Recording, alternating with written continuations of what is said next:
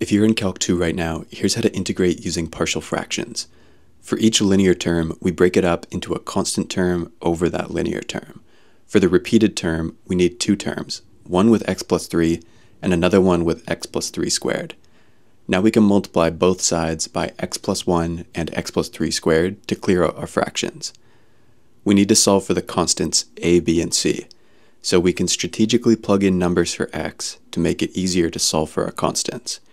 If we start with x equals -3 and plug that into our equation, then a bunch of terms will cancel out and it will be easy to solve for c.